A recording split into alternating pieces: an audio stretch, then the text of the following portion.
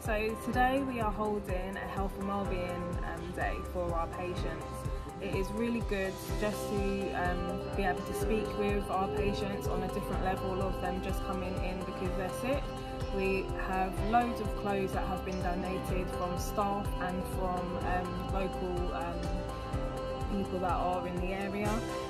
We also have dentists that are here, we have people doing sight tests, we also have free health checks for our patients, and it's, like I said, it's just a good way of just being able to speak with our patients and building a rapport with them. Rainbow Health Centers help me in many ways. The health and Dr. Daniel is excellent. The reason why we're holding it is to give these populations access to things like free health checks that we're holding here today, easy access to a GP.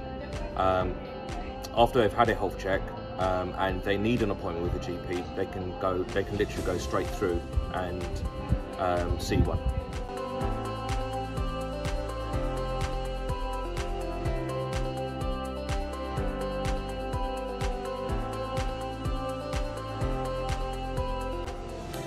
So one of the benefits of holding an event like this is it helps reduce health inequalities. It gives those populations easy access to accessing healthcare.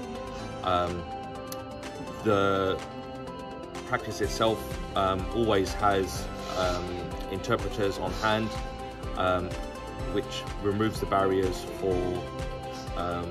removes the language barriers that some of these populations face. And gives them much easier access to primary care.